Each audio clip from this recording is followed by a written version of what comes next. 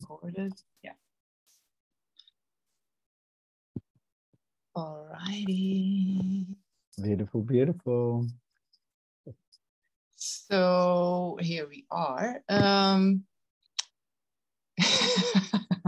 I mean, we wanted to do this live, like what, like since months now, I guess. Yeah, but yeah. There's been so much happening that every time I was like, no, Stephen-Altair, I want to connect to you privately. Totally, and, totally. and I need this time together to actually figure stuff out. I love it. I love it. We all need that. That is truly. Sometimes I feel my wife's always saying to me, you know, you're better off in a monastery or a desert or a cave. Yeah. Yeah. So I get that feeling of, you know, there's times when we're feeling like we want to be in a relationship and times when we want to feel like we'd like a little retreat for ourselves. So yeah. I recognize that the cosmic dance in that is a very, you know, very pure part of relating and being in partnership. So this is a pretty rich and beautiful subject, Hira. So yes. How should we start? It's fantastic. Well, you know, first of all, like for everyone that is interested, we have started these conversations about being a source bliss carrier. A few months ago, I guess, you know, in you know, linear time. On my YouTube channel, you can find them there. We wanted to start lives there, but somehow the bots of, you know, YouTube and all this, we didn't really get through. So now we're just recording it and going live on Facebook, and then I'm going to download it onto my YouTube channel. So this is an ongoing conversation about are we source bliss carriers? And if we are, what does it mean? So these are the first ones we did. And now we want to specify every time on a topic.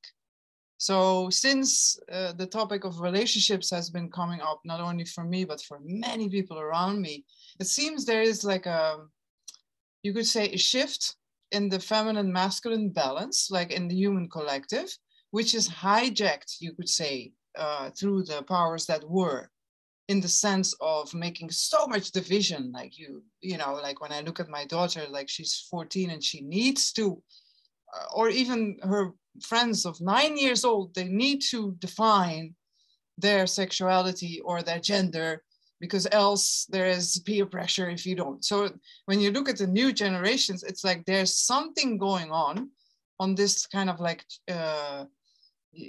division, you could call it. They say it's division or unification. I'm different, or you need to define somehow your, you know, where you belong to. But when you look at it from a larger perspective, from the awakening perspective, or the oneness perspective, you're like, wow, it's hijacked. I mean, when you look at it, it's hijacked in the sense of, yes, we're all different, and that's the beauty, you know, and that's where unification or union comes from. It's really beautiful, because we're all different. That's what brings our strength. But when you look at it now, when I look at it in my own relationships, for example, with my husband, we're together more than 20 years, I think now, married 16 years.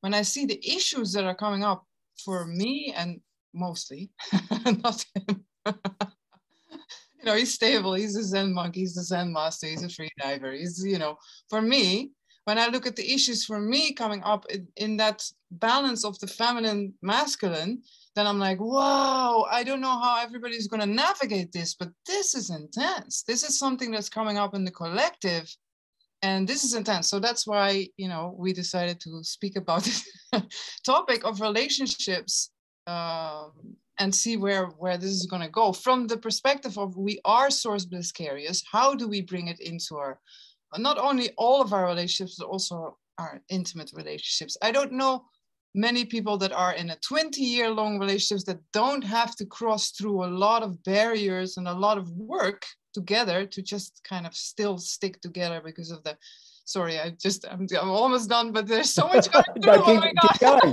going. Don't stop. Okay. It's precious. It's a jewel. Get it out there. Exactly. I need to get this out. So yeah. It's like, because a lot of this stuff, yeah. A a lot of this stuff. Like this summer, I've been working with so many women, also some courageous men actually that have joined my workshops, that were about the sacred feminine, about this split. There seems to be a split in what used to be called the dark feminine and the light feminine. And you see this everywhere. I don't know if you're seeing it, but you see this everywhere in the new age communities, and all the leaders, the pioneers, everybody is like going on about this dark feminine, light feminine. And people don't really know. Like, again, they get hijacked in the dark feminine because they're like, you know, a lot of women are like, yeah, the dark feminine, they change into this Kali, you know, it's like, that's fine. You can change into Kali. I've been working with her like more than 25 years. I know what the energies are. But if you go into Kali without the heart, without that unification of that split of the light goddess also needs to be there. You can't be hijacked into the dark goddess and be like, this is the feminine right now. We need to tap into our shadow sides. Okay. But so there seems to be, and you know, I could seriously be talking to you about this split in the dark and light feminine for years. Like, I have so much that I need to get into the collective about it, that we won't get into it, but keep going. we feel this, and I know exactly where it is. I need Kali out there, and equally you need, you know, Kuan Yin out there. We want to have the dark feminine and the light feminine. Keep going. Yeah. No, that's exactly it. It's like, when you look at the white feminine, it's like Mary, you know, the mother of Jesus, like all this, okay, you know, it has been put on a pedestal that women have to be like that, peaceful and motherly and all this and loyal, and, you know, and we are.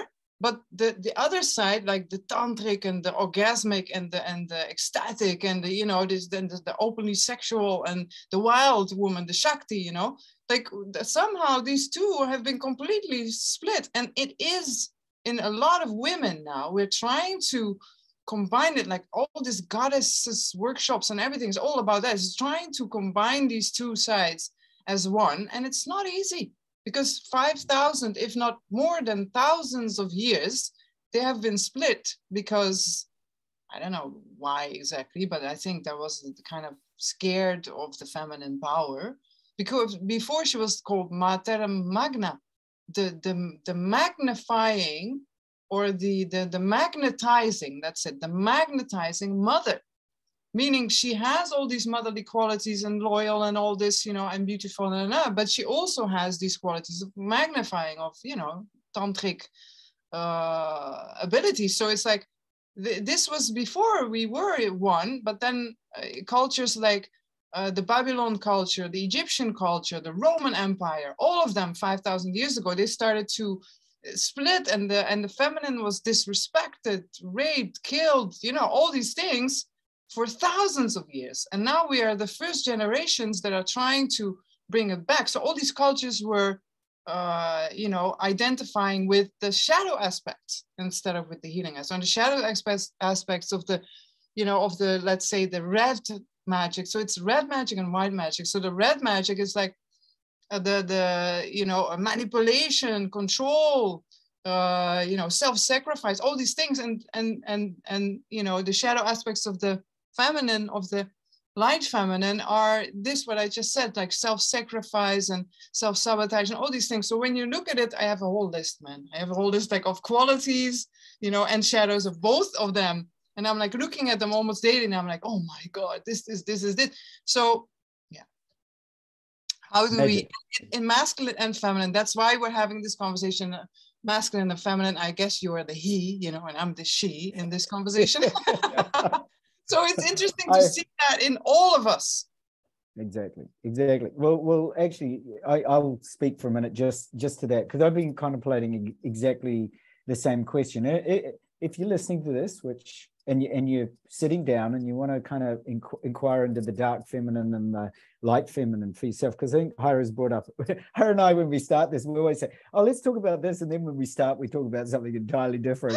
Usually, and I just love that. I love the spontaneity and the flow of it. It's just gorgeous. So so if you think about, so let's just consider that for a moment. If we go to the dark feminine first, because I'm like you, Hira, I mean, I love both aspects of it. So as you're listening, because this is a dialogue, right, and a discussion that you're having with Hira and I, it's not just us. You're participating in this, and if you're considering the wild part of yourself, the shadow. Let's talk about the dark feminine and the gifts and the shadows. So just consider for a moment, if you ask yourself, if you go to that dark feminine in you, whether you're a male or a female, you can go down into your gut, into your womb, into that power energy center down there, and ask yourself, which gifts do you embody? So of the dark feminine, which gifts do you embody and need to embrace? And equally, which aspects of the shadow do you need to hold and embrace and heal, right? It's the same thing. Quite often we tend to push away our shadow and really grab onto the part, oh, this part of me is really good, or I need to embrace this part because it's such a good skill to have. But in fact, we need to embrace both. So if you consider the gifts that the dark feminine, and I'm talking about the wildness of the dark feminine. So quite often the gifts of the dark feminine might include things like, your wildness, your sensuality, your erotic energy, your freedom, the pleasure, the whole area of beauty, the fearlessness, sacredness, magnetism, passion, ecstasy, any of that. That's all that, as Hira was saying, the orgasmic living part of life, that's the gifts of the dark feminine. And the shadows are often exactly like Hira said, they're things like vanity and manipulation and seduction, jealousy, all of that kind of side of life, the envy, the superiority, the judgment, all of that, the kind of obsession, the need for validation, all of that kind of thing. So just consider both of those. If you took sort of the wildness of the dark feminine, you took the vanity of being the shadow of the dark feminine, but both of those need to be embraced. It's not that you're pushing one away and saying, this is not me, I don't want to have anything to do with it. You're actually looking to heal and embrace and really rest in this kind of embrace of both of them. So I'm just, curious as you explore with us, which of those, what are the gifts for you for the dark feminine? What are the shadows? And I'm going to I'm just bringing those up as a few examples because I'm going to pass back to Hira, because she literally does have books and books and listen years and years of experience in the dark feminine. So I'm just wondering if you want to add to that, because I think that's, this is real practical stuff for people. Sometimes I think either, like you said, either they're embracing the light feminine, they don't want to embrace the dark feminine, or they perceive the dark feminine as just the shadow and they don't look at the gifts, or vice versa. They see the gifts and they haven't really embraced the shadow at all. Yeah, so that's exactly what, if I look at, I'm 48, yeah? So I was born in the 70s, 74.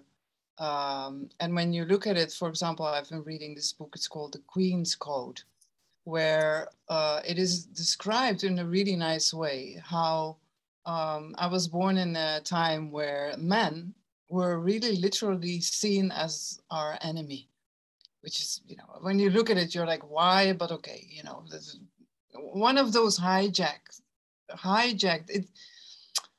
Let's start with saying that our human collective has been hijacked for, since we can imagine, like thousands of years, in the sense of we wanted to play that game. So there's no, a victim or, aggressor. We wanted to play that game. And now since 10 years, it's over. And we are moving into a new earth where, we are both like trying to create these new realities. And what I found is that women have to create those, or we have that magical power because we have wombs. So we can actually create these new realities through the womb. And of course, men also have a womb. They have a more energetic type womb, the Hira, but they have that space as well. It's just that for men, and I'm not speaking about you, but I'm speaking about men in general, it's kind of hard for them to kind of like tune into that space. But once they know about it, it's very easy. Like that's what I've seen in my classes, like the courageous men that are participating, for them, it's like, oh, okay, I have a womb. Okay, I'll play with it. I'll make magic with it. So it's like, we need to change these realities through the womb. But what happens when we start to tune into the womb? It's like, oh my God, there's thousands of years of suppression there. So it's not even just my suppression, like, oh, my father said this and my mother did this. It's not only that. It's like thousands of years of suppression that and men and women, we are all, going through. These hijacks of the sacred feminine. So what do we need to move through? We need to move through rage. In that rage is our Shakti power for men and women. But we need to, when we start tapping into it, what comes out? I mean, look at the world now. Like, there is a lot of rage at the moment. So this is what we're doing, right? If you look at certain countries, where women are rebelling against whatever order it is, that's just indicative of what's worldwide. There is just a worldwide feeling that, like you said, that the rage it tends to be released first. Yeah, absolutely. Yeah, and that's what I've noticed in my own. It's like, once these magical powers, you could say, started to awaken, this Shakti started to awaken. You can call it Kundalini, you can call it, we've talked in our first bliss conversations a lot about this. What is source bliss and how do you carry it and how can you bring it into the body tumor, all these practices. But when you just simply look at it, you could say that our world is going into some sort of Kundalini thing. Like, also, like, a lot of my friends, like, they're falling in love and they have relationships, but they're falling in love and this and that and finding other partners and and Kundalini, they didn't do any yoga, they didn't do any tumo, they didn't do any of the practices, didn't sit in a Zen temple for 10 years like me, but they're having these experiences, but they don't even know what it is. They're just like, oh my God, this guy, I'm just in his presence, and oh my God, this, this and that. And I'm like, yeah, okay, you have Kundalini experience, just calm down. Calm the fuck down. Because they were projecting all this on that other person. Totally. And totally. all that's happening. It's Yes, that is so true. It's so funny. It's so funny that you bring that, because yeah, you are there's a lot of projection, right? And in so many things that happen. And this is why, going back to what you said about the dark feminine, the white feminine, there is that, if you're asking yourself the same sort of questions about, so the rage comes out, and there's often these swings, like you said, the swings and projections that happen, and we tend to then look at, we go through phases, a bit like what you were saying at the beginning, Hira, that there's times when we want to, because we're talking also about partnership, there's times when you want to be with your partner, and there's times when you just want alone time. And it's much the same way with the feminine, that you have times when you're really in tune with the dark feminine, and then there's times when you're in tune with the light feminine, or the white feminine, however you want to call it. And the gifts and there's gifts and shadows of that side as well. I mean, you said it beautifully, Kali and the Virgin Mary. So if we now switch to the Virgin Mary side, the same thing. If again, if you're listening and you focus into your light or white feminine, you're going to ask your womb or your Hira, whether you're a woman or a man listening, what are the gifts you want to embrace, and what are the aspects of the shadow that you want to heal or hold. So if you look at the gifts of, because we're switching now to the light part, the white part of the feminine of the goddess, then that's all related to love and tenderness and softness and surrender and kindness, as opposed to wildness.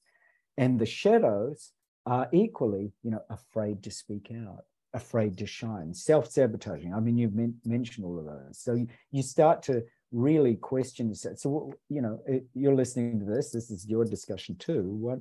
What are the gifts you need to embody? So do you need to embody more love or more compassion? What are the shadows sides of the white or the light feminine that you need to also equally embrace? So are you afraid to speak out and speak your truth? Are you afraid to shine? Well, what's the kind of difficulties or obstacles that you have, maybe with body issues, maybe with pleasure, maybe you're a people pleaser. Those are all shadows of the light or white feminine. So they're equally, when you start to look at both of those, just as Hira was saying, from your womb, so you settle into your heart, you drop into that womb, and you feel into that kind of inquiry, those kinds of questions. Then you start to really reveal both the gifts and the shadow side of both the light and the dark.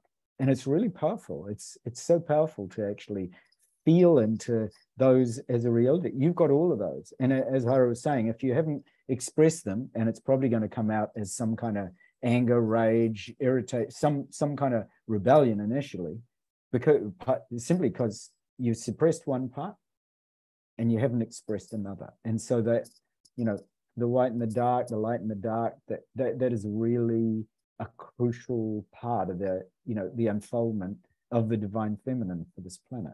And so, just as you said, Hira, we're seeing already all over the planet. I mean, women generally are striking out at any form of suppression, because there is no doubt that is a suppression that's existed for thousands of years, and it's got to stop. It has to come to the surface, and it has to be expressed. So, I mean, what you're saying is so beautiful. It's really, really, really deep.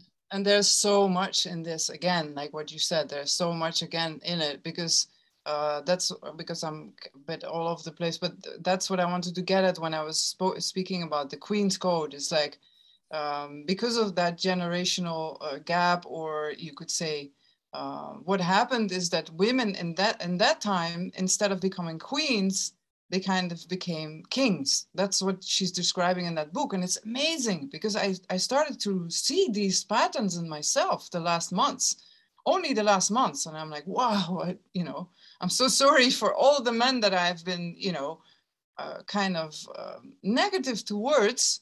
Even when they were offering me support and help, I was kind of negative, because I was like, I'm a king, I can deal with this. I'm independent. I can take care of my family. I can provide, and it's like, wait, okay, the queen needs her, queenness or kingdom. We can't call it kingdom, but queendom. She needs that, power, definitely, but not through kind of pushing away the masculine and being like, oh, this has been betraying me, and it has been, well, actually the masculine is also dealing with a wounded feminine and a wounded masculine. Well, we're all dealing with it, but we are projecting it on the masculine, or we're projecting it on the feminine. So there's this, for sure, it's good that the rage is coming out, and especially Western women now, they're so complicated. I mean, there's, and I'm speaking about myself, so I'm not judging. I'm just saying, wow, when I look at myself, I'm like, everybody that needs to deal with my complexity, my poor husband, happily he's a Zen monk, happily he's like... Yeah, no wonder he became a Zen monk, right? It's kind of...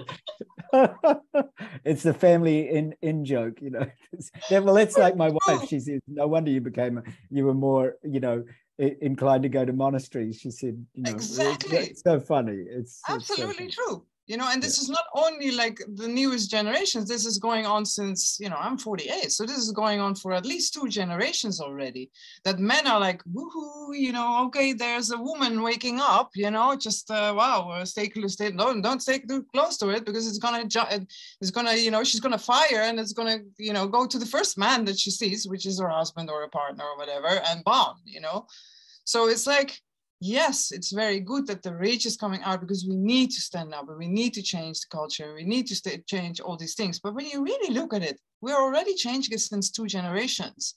So of course, everybody has their own timing, like maybe some countries, women or men are waking up. There is this balance that is changing. There is the Kundalini that's waking up, but maybe in America, it's, I don't know, 1 generation ago, and maybe in Thailand or more Eastern cultures, maybe it's happening now, or maybe it was already happening hundreds of years ago. You don't know.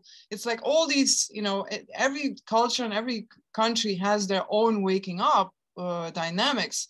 So I'm not saying, I'm absolutely not saying it's not good to stand in that rage, to get it out, but maybe not project it on the ones that you love the most, and maybe just not project it in any way.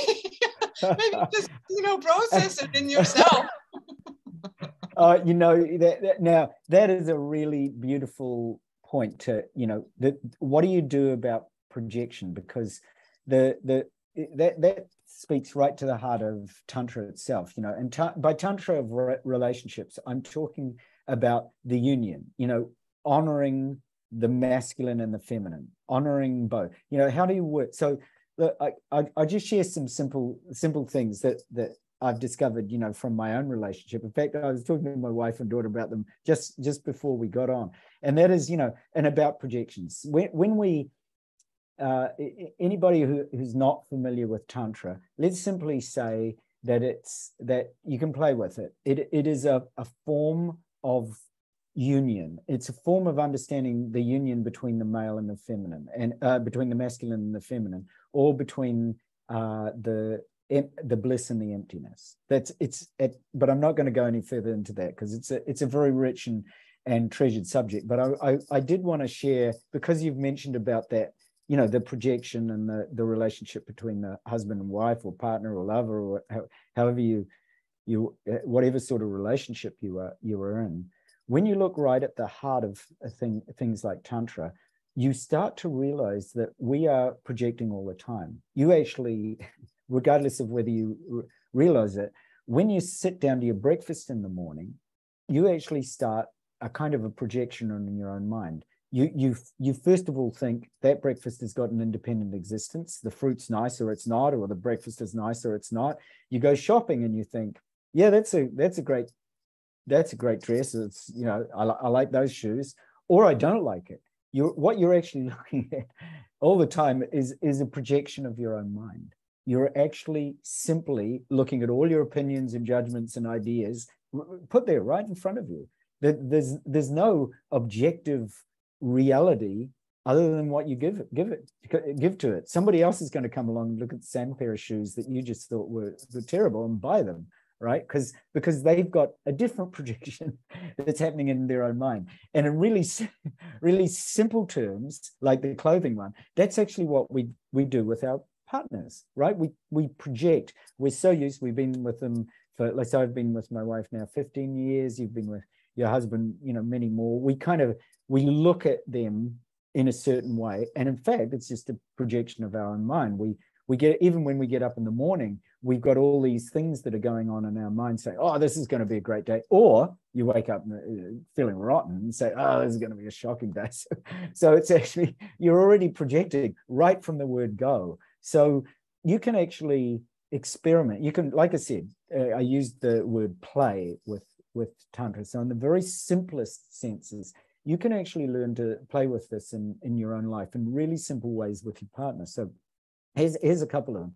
One is you can try feeling or seeing or experiencing yourself as a Buddha or a Christ, whatever religion you're from, whatever kind of connection you make with spirituality, as a goddess, as Kali, as what you can actually feel yourself with that quality, with that ultimate quality, and instead of actually saying that, okay, I'm this or that or the next thing, see or feel your body as being completely transparent from the head right down to your feet. So your body's utterly clear and completely empty of any material, of any judgment, of any opinion, of any story.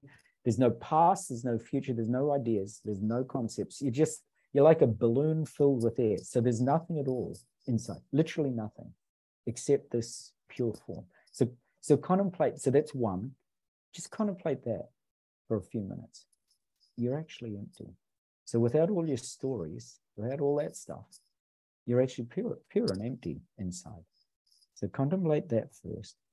And then from this space of emptiness, so you might do that for a few minutes, even do it when you get up. First thing in the morning, last thing when you go to bed at night. Those are really good times because your mind's very fresh. You haven't got a whole lot of stuff that you know, don't look at your phone.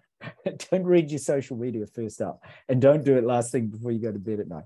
Literally get up in the morning, empty, and feel yourself as being empty and transparent. And then when you meet somebody, so your partner, your lover, your friend, your child, your pet, whoever, instead of looking at them and telling your usual stories. Oh, you know, my partner's away. It doesn't notice me first thing in the morning, or does. Or you know, instead of running the usual stories about who these people are, even when they're near and dear to them, visualize them as being, so whatever you've chosen, if you've chosen Jesus, if you've chosen Magdalene, if you've chosen the Buddha, if you've chosen Yeshe Tsogyal, if you've chosen any being to as representing that purity, see them, see your partner as an embodiment of that quality, like of love or compassion or wisdom, but just really simply. And doing this just for a moment, like that, it's the first thought, it's the first connection you make. Then there's actually no, you, in that very moment, you actually can't think anything negative. You can't think a story about them. You're actually simply seeing them as a goddess, or as Kuan Yin, or as Yeshe Tsogyal, or as Magdalene, or as Tara. So you don't actually have any negativity. You just give some blissful energy into that moment. So it's a really powerful way to do, you know, to practice partnership. And the other thing, the third one I wanted to get, because remember, you're always in partnership with yourself, you're always in partnership with another. Everything that you see, including the stories you tell about your partner, are your projections. And equally, you're in partnership all the time with objects, with everything in your space, because you're projecting we know that because of, say, a drink, a favorite drink, right? You go for a particular drink because, in fact, you project a whole bunch of qualities on it. You actually project that drink, you like it because of this, it tastes like this, all the rest of it. So we know that even with objects, we're in relationship, we're in sense of union with everything, right? And so you can experiment with this way. When you get up and you had your shower, you're doing your teeth, or whatever it is, whatever the ritual is you have in the morning, when you wash, instead of we just often wash out of habit. We actually live most of the time in our habitual responses and thoughts and feelings, right? Because whatever Deepak said, like 60,000 thoughts a day and 40,000 we had yesterday, something like that. But we live in a habitual response to life the majority of the time. So when you go and have a wash or a shower, just imagine that you're washing your divine body, like this actual pure body with blissful energy, instead of without any thought washing a suffering body with water. So it's like, because that's what we tend to do, right? We go in and we may be a bit tired, we may be not even conscious at all. We're having, thank God I got to go to work. I just give myself a quick shower. There's almost, you're thinking about something you've read on social media or the news in Europe, or that you got to pay the bills afterward, whatever it is. But how about you just wash, instead of washing it with all those mundane thoughts and water that you don't even give a second thought to, consider that you're washing it with blissful, because we're the Source Bliss carriers. I'm coming all the way back to that. If you wash with this bliss in the morning and then dress yourself with blissful divine robes, like actually that instead of ordinary clothes, you're putting on something really beautiful that you love. You might even change the way that you dress in the morning. So if you start your morning like that, if you start your day like that, your whole day is much easier. So anyway, those three simple things, remember you're the divine being, remember your partner's that as well, and remember the objects and the things you use are that as well. Then you start to really live, even just for a few moments every day, being a Source Bliss carrier. So I got to throw it back to you. Like you just you just handed down like centuries and centuries of practices there in a few minutes. So well done on that. There's many. I have to thank all. I didn't really do anything, as you know. Tenzin Wangyal Rinpoche, Mingyur Rinpoche, Lama Yeshe, the Dalai Lama, all these wonderful great being, Gachin, all the great lamas that we've learned of for over so many years. I mean, I can't claim a single word. That's all due to their wonderful teachings. I mean, I think that's a wonderful thing. Like yourself, I've been brought up in so many mystical practices. So I've got to thank Christ and Magdalene. I've got to thank Yogananda and Sri Yukteswar. I've got to thank some, all these wonderful beings, everybody from Muji to Rupert Spira, and they're all such wonderful, guides and teachers. Eckhart Tolle, Krishnamurti. They've come to my life and given so many words that I'm sure I have never ever repeated a word of my own. It's always been somebody else's beautiful lineage and blessing that they pass. Just like you, when we exchange, I'm simply resting in your wisdom, and I think what a wonderful opportunity. Hira's talking suddenly about divine feminine as the dark and the light, and or the dark and the white. It's so rich. It's like, oh, what a extraordinary sharing of wisdom that you give me right then. So thank you. Yeah, I love it. It's funny because I'm at the moment in a dream yoga workshop with Tenzin Wangyal Rinpoche. So I'm really happy because it's been going on now for 2 weeks. So we're in the heart. I just want to share that also for people that maybe never heard about dream yoga or sleep yoga. And we're at the heart at the moment. So we're visualizing the black hole in the heart. Ah, yeah. Right. And in the night, you need to sleep a little bit more upwards, so you're not completely comfortable on your side, but you're like a little bit upwards. And I've had dreams and dreams since 3 nights. And I'm like, oh, I'm so loving it. So if people are interested in that, what I love about that practice is that you constantly say, this is a dream. So what you're doing with the bliss, you can also, because sometimes we're not in bliss. So you're like, okay, yeah. Infuse your objects with bliss. And people are like, I'm not in bliss right now. So I don't know how to infuse myself or the objects in bliss because I don't know how to access it. So in that sense, if you're, if you can't, which I also, I have, for example, I have a lot of physical pain. And now I know why. I have a manganese poisoning in the brain, which I found out. So I'm really working on that. I'm going to detox it. But now I know, like, okay, that's why my physical body is in a lot of pain. So sometimes I can't access the bliss either because of the, my nervous system is all the time in stress. It's all the time creating stress. So I'm like, oh, so sometimes that's why I can relate, if people are like, yeah, you can talk about, it's like these Instagram channels where you have the perfect girl with the perfect pose and the perfect this, and she's like, I am safe. And I'm like, yeah, looks like you're safe. You like your life looks, and I'm not saying that, but I'm sure that's how people are looking at us as well. They are like, yeah, you can speak about bliss and you can speak about this and that, but I'm at the point in life where I'm ready to kill myself. So how can I get into bliss? Because I'm in so much pain and so much confusion and so much despair and so much this and that.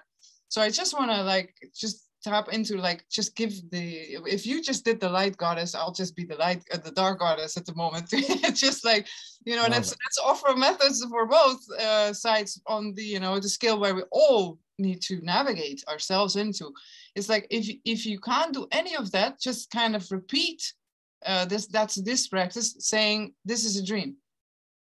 And in the beginning it feels a little forced, because in the beginning you're like, this doesn't feel like a dream at all, because you're in the middle of something, your body's maybe going through pain. And when you're going through pain or a painful situation or a challenging conversation or you're stuck in traffic, or I don't know, financial pressure, whatever, all these things that most people, at some point in our life have to deal with. How do you deal with it when you're in that situation? Then this can actually help if you make it a practice, because a lot of people will be like, I tried it doesn't work.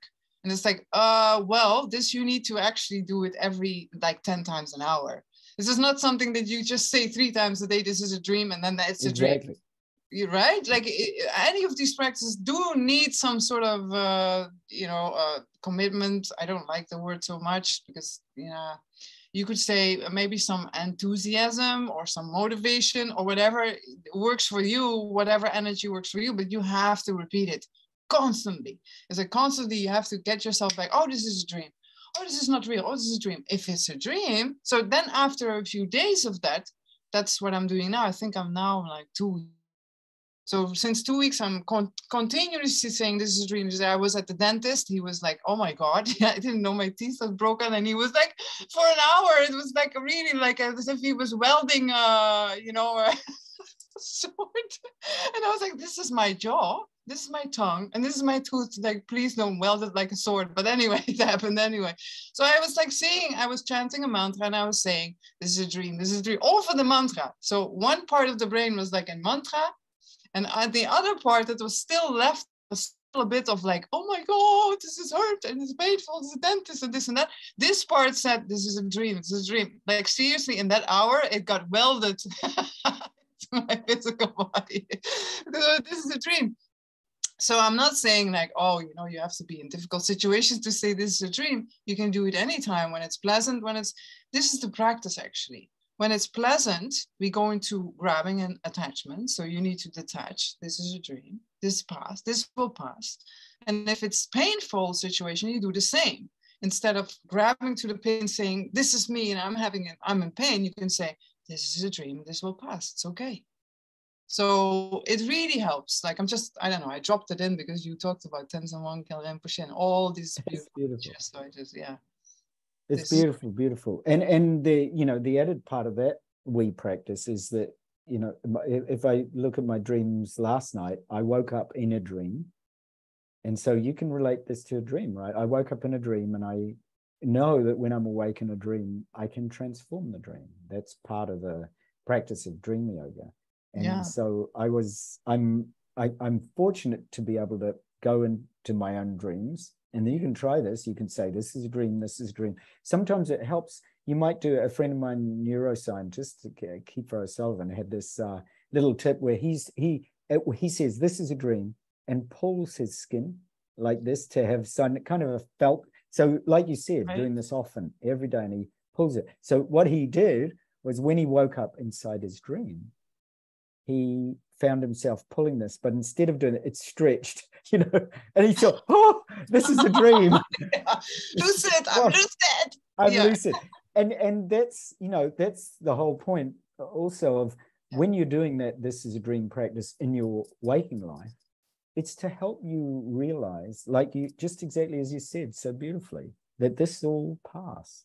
Even the dentist with its, this will pass. Like you don't grab onto it as being the only reality, because we know that all of these shifts and change, even something that seems really, really difficult for you right this moment, that it too will pass, and it too will pass. So that what you just said, this is a dream, this too will pass. It's kind of beautiful to put those two together. I found a lot of the dream workshops I was doing, like you, Hira, that people often made up their own little subtle versions of it. They'd say, oh, this is a dream, this too will pass. They'd touch exactly into the heart of what you said and make it their own. And then they go, oh, right, when I'm this is a dream, this too will pass. As you said, they made it into a mantra.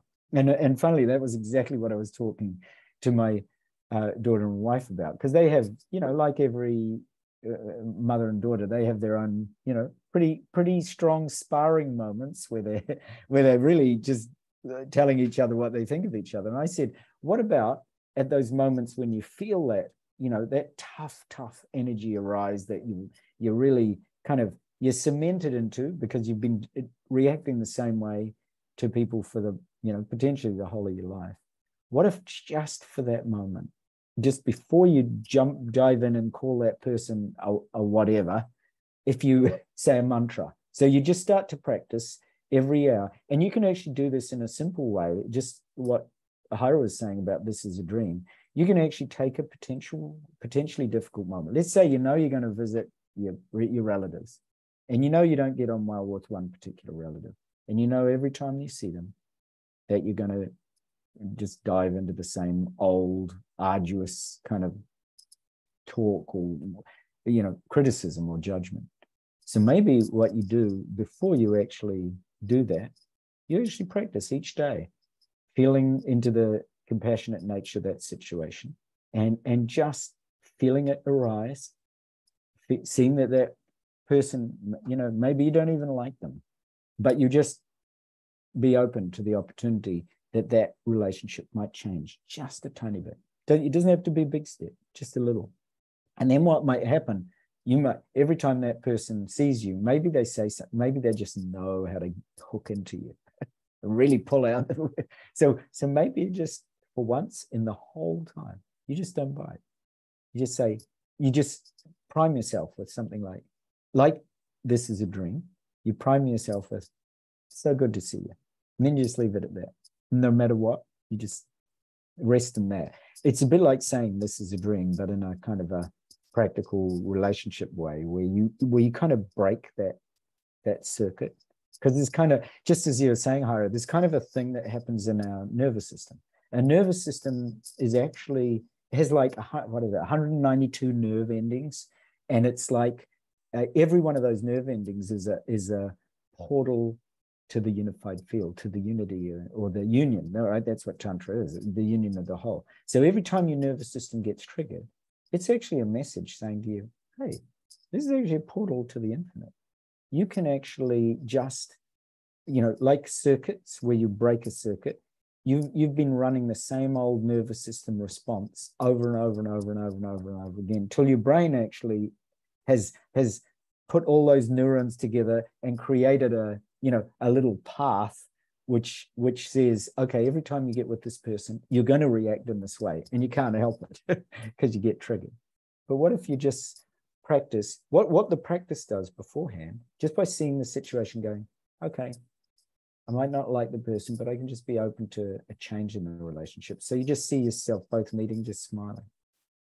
That's it. You're doing something really simple. We're just offering them the opportunity to just be who they are. And then what happens is your nervous system and your brain starts to generate a different response before you get together with the person. And then it's like, this is a dream. Exactly that. You start to realize, oh, well, of course it's a dream, because I've actually just been acting out of a habitual response to that relationship for such a long time. And I'm going to change it. It can only really be you at this point. And then maybe it gives you the opportunity at some time. So you don't bite. You just say, hey, it's nice to see you. And they keep trying to egg you out. You just go, no, it's good to see you. That's it. That's all I really want to say. I'm just in that space. and maybe it gives you the opportunity to find an opening with that, but exactly like you've been practicing. So you don't try to change them, and you're actually not even changing yourself. You're just saying, hey, I'm going to rest in an opening. I'm just going to allow something to happen that's never happened before. And that is just to see what's there.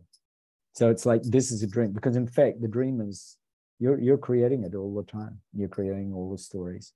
You're creating every single thing that's happening. You're actually generating that again and again and again and again. And just as Hira was saying, what the this is a dream also does, it actually triggers you out of your habitual response.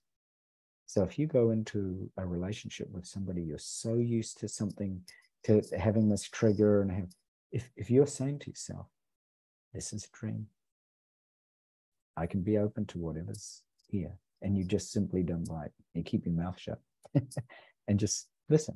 Just go, okay, good to see you, thanks. That's it, right? And you walk away if you need to. Sometimes you do have to do that. Sometimes somebody's not going to leave you alone. I've been in lots of those.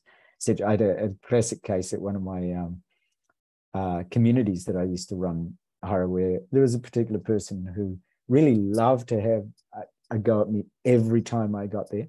And so I actually had to do exactly that. I had to walk in one time, and I knew it wasn't going to stop. So I said, hey, it's so good to see you, but I got to go. Bye. And then, and this person rang me up and said, what's up with you? Why were you, I said, oh, it's okay. I just don't want to go down that same old road anymore. They said, what do you mean? What do you I said, no, that's it. I said, I'm okay. If you want to chat about it sometime, that's fine. But otherwise, I don't need it anymore. See, there's also those relationships. You start to see when you actually break a circuit and you say, this is a dream, and this is a dream actually puts it's like a mantra. It's actually creating a different space for whatever's going to happen quite naturally. And then you say, so internally, you allow the space to happen. And then, of course, if the relationship's going to continue, then the person's going to come with you and say, hey, I actually want to explore this relationship with you. I want it to be fun. I want it to be playful. I want it to be happy. Or they might not.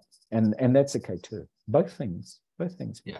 But this is one of those things that that are very interesting, and then I want to go back to the dark and white feminine, because we are, we're like usual. we've wherever covered a the few. flow is leading us, we're just going with it. We covered a few countries. Our relationship, because we're just like you.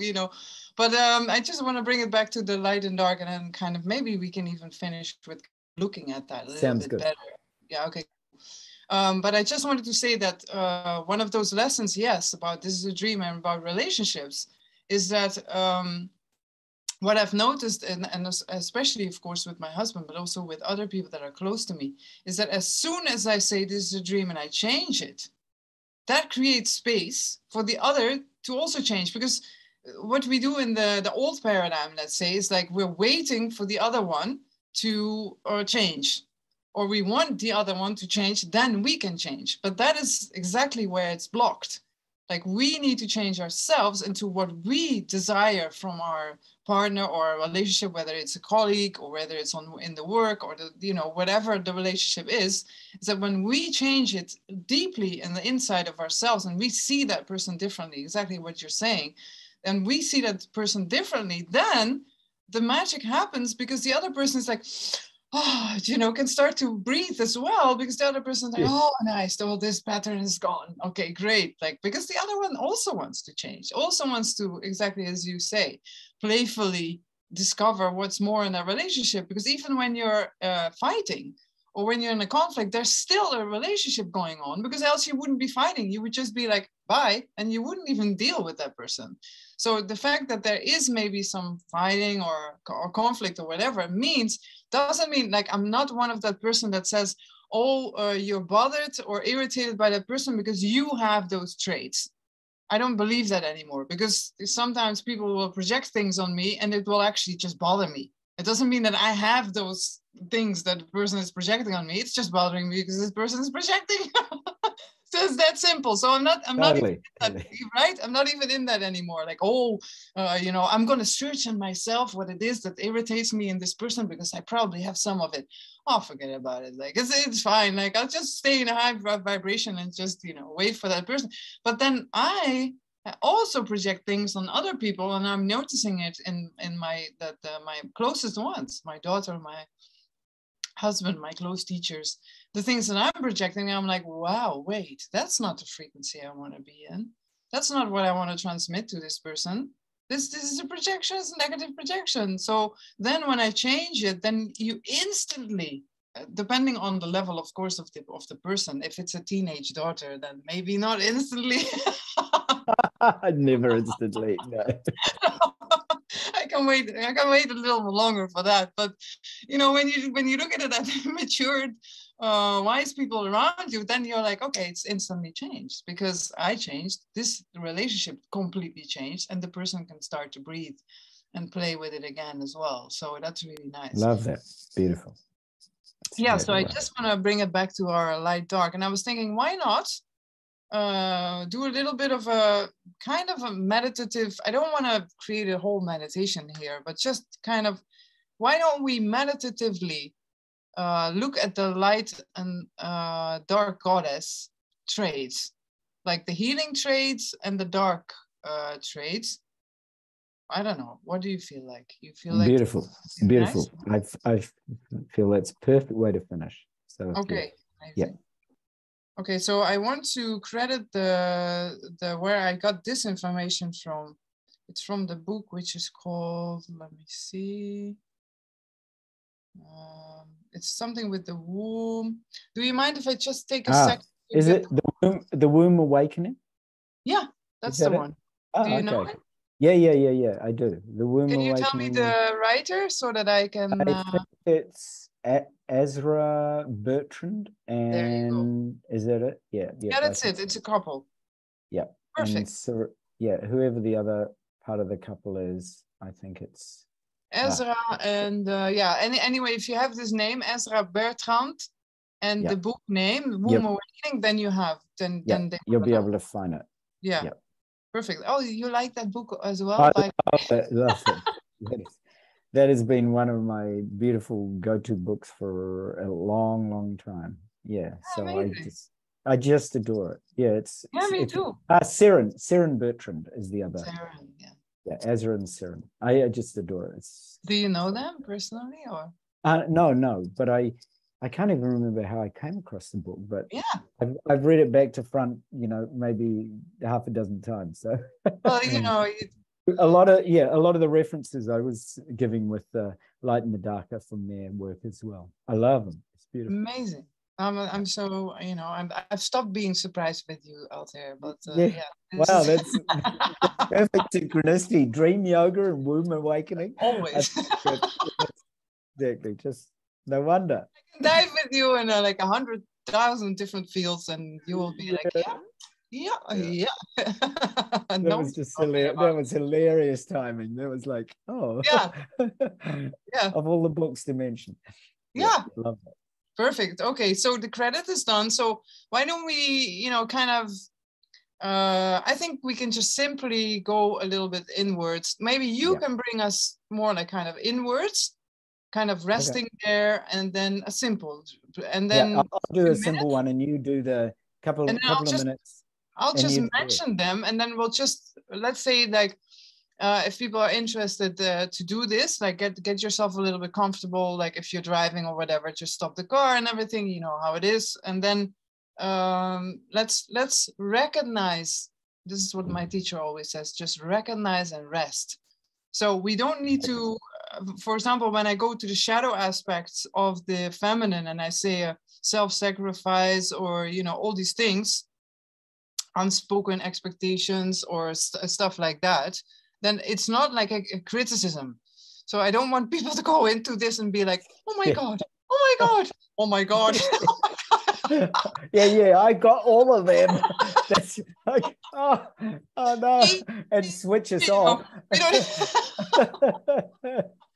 You don't need to, of course it's good, if you want to recognize that you have all these patterns, it's okay, but don't do it in a negative way, then at least laugh about it, Exactly. Or just recognize. You don't need to laugh or cry about it, just recognize and rest in that recognition. That's what my teacher would say. Rest it's same. So. That's basically what I'm going to do in the beginning. All right, I'll do a 2-minute intro, and if you do the light and the dark, that sounds perfect. Whatever way you decide to do it. Okay. All righty.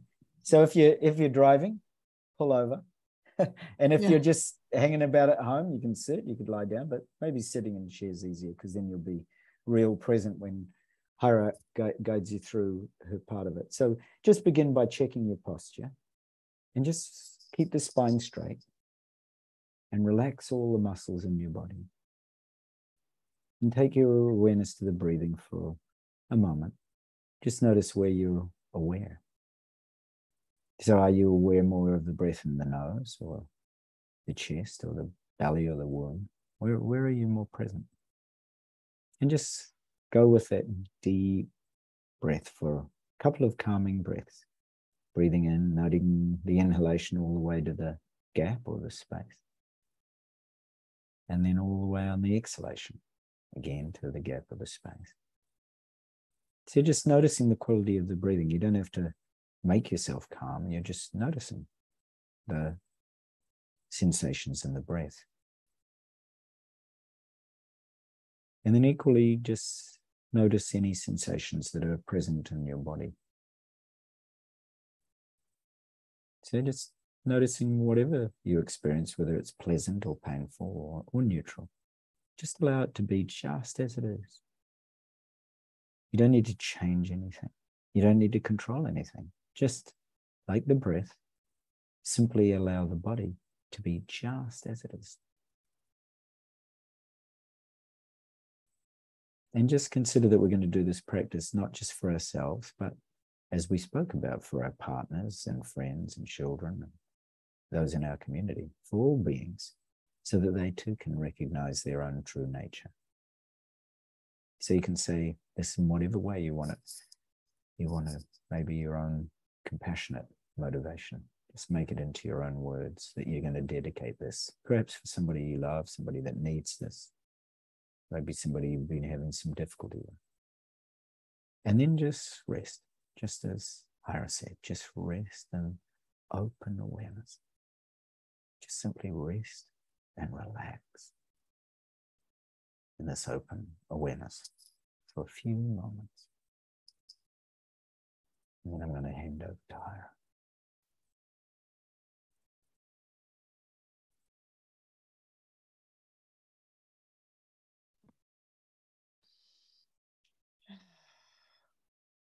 Okay, beautiful. So just kind of feel, see, sense, or connect to that stillness that you're in. It's very deep stillness. And what really helps me sometimes is to kind of just describe the sounds that you're hearing.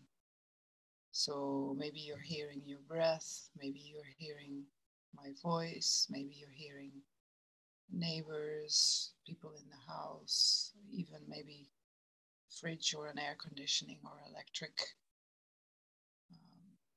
machinery or whatever you're hearing, just describe it so that it becomes part of the meditation, and that you will feel that by describing the sounds, you're becoming more and more safe in your body, you're becoming more and more safe in your surrounding, and you're becoming more and more safe in this meditation. And what happens when you do that is that you will start to feel that there is a silence, not a silence of a stopping of the sounds or anything like that, but a silence that is carrying the sounds. So it's a field of silence that you're feeling within and around you. That including the sounds, there is silence within those sounds. The silence is the source of those sounds.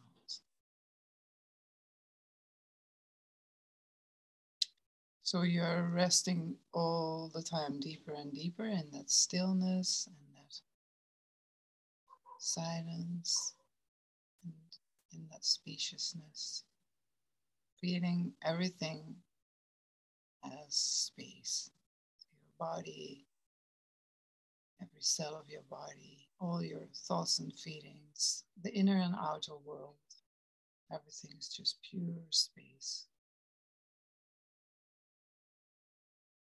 And now that we are feeling, seeing, sensing, connecting our awareness to that space, you can feel it in your heart or your whole body, maybe space. So you're feeling, connecting to that true nature that you are, that space. And when we connect to that space, knowing that we are that space, that this is our true nature, then we can do these types of meditations much more easy, because then we recognize that whatever is going to come up, I'm going to mention some qualities and some shadow aspects of the white and the dark feminine. So live through it or recognize these patterns not as you, that you are like this or you are like that. You are that space in which these qualities and shadows are going to come up and disappear like clouds in the sky. So let's start with the white feminine. And we'll start with the gifts of the white feminine. And again, just recognize. No criticism, no analyzing, not even trying to change anything or become anything. You're just that space in which all these feelings and thoughts are going to come up. You're just going to recognize and rest in this space. So the gifts of the white feminine are love, tenderness, softness, vulnerability, surrender,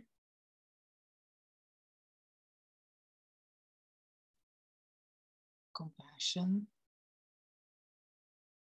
intuition, empathy,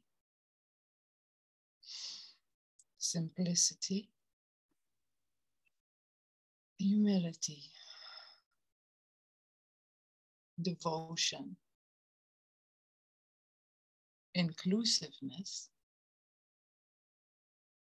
maternal or paternal instincts, loyalty, supportive, honest, emotional, earthly wisdom, good listener, celebrating others, cooperative, and integrity. So kind of just feel all those qualities inside of yourself, all these gifts. What an amazing being we are.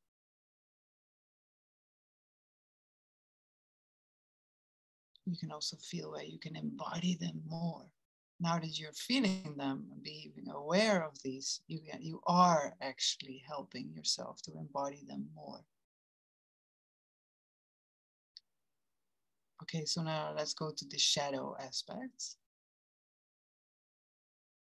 Just recognize them. And next time it comes up, you're more able to be aware of it, so you're more able to change it.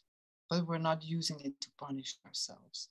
So some of the shadows are afraid to speak out,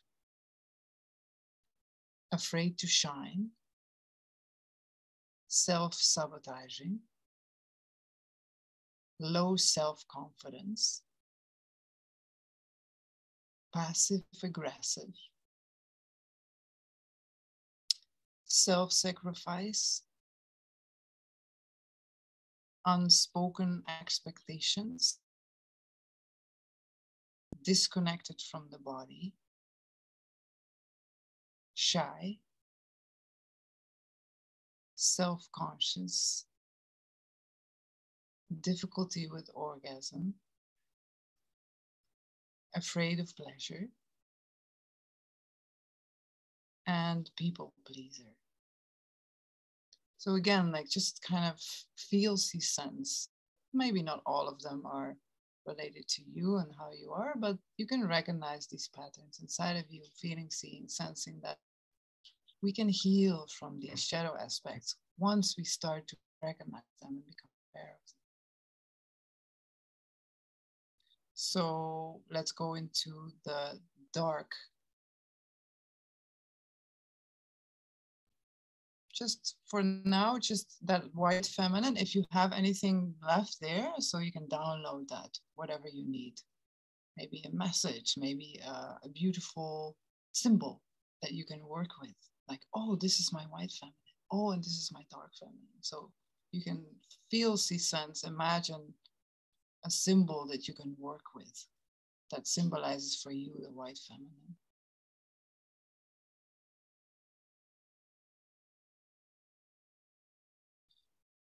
So now the dark feminine. So the gifts of the dark feminine are wild, sensual, erotic, free, pleasure, shining, confidence, beauty,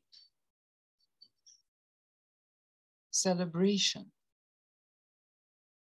sexual openness, fearlessness. So there's no fear. Self-worth, power, ecstasy, magnetism, passion. When you work with sacred smells and oils and ornaments, luxuriating in the body or the body, stepping out, being seen, and orgasmic living. So again, like maybe this opened some awareness or triggered something in you, then allow this to just be, because you're just recognizing and experiencing this from the space that you are. And now let's do the shadows. Vanity, manipulation, seduction,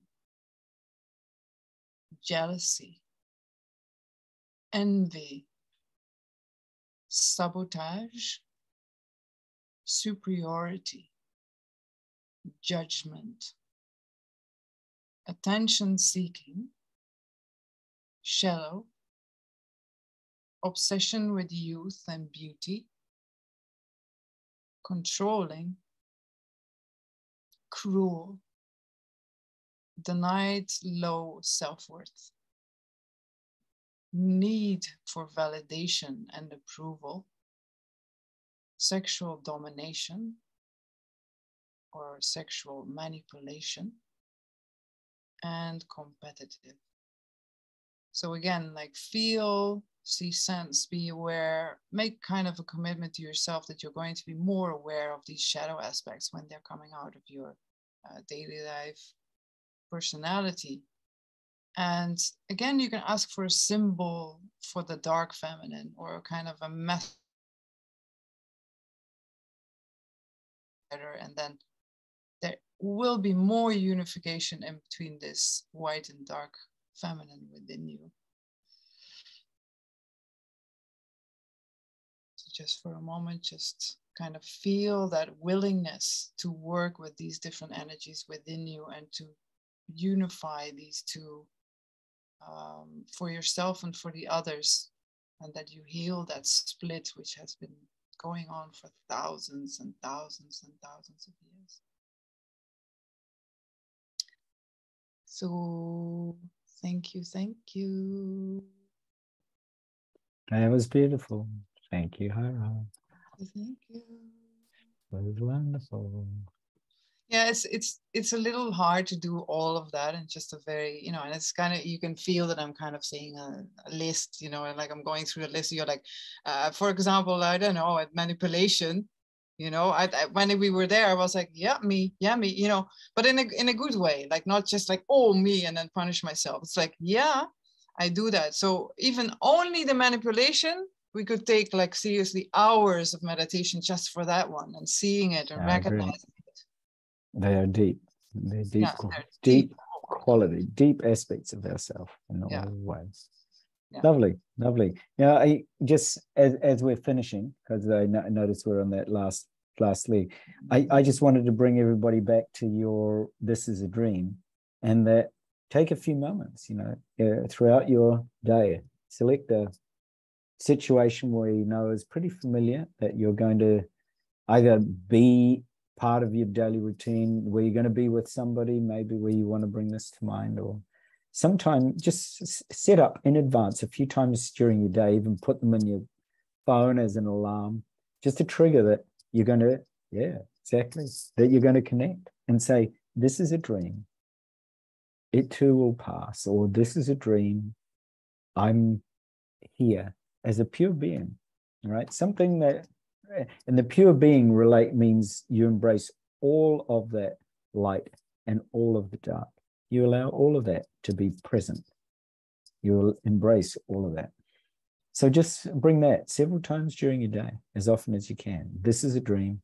This too will pass. Such a beautiful pointing that you gave, Hira. So I just wanted to remind everybody that if you can bring this to mind during your day, where you actually make this part of your daily routine, where you're simply connecting with this awareness by bringing to mind that this is a dream and this too will pass, then the practice really is just to recognize that.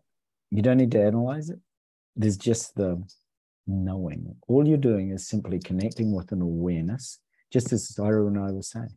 You're connecting with a luminous awareness and knowing. That's what this does. This is a dream, this too will pass.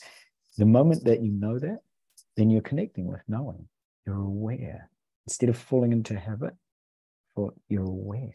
It's as simple as that. Hira's given you an incredibly simple, beautiful pointing, just to bring us back to the ground of knowing, the knowing from which all experiences spring. So that's what it does. This is a dream. This too will pass. You're resting in the knowing. So thank you, Hira. It's been brilliant. Yeah, and I'm going to, on my YouTube, I'm going to put a link, I always do, on all my YouTubes, to put a link to the workshops of Tenzin Wangyal Rinpoche, where you can actually go to the master and learn it from the source. So, yeah. Beautiful. Beautiful. Beautiful, beautiful. Remember, everybody, you are all Source Bliss carriers. Yeah. So we really honor that in you.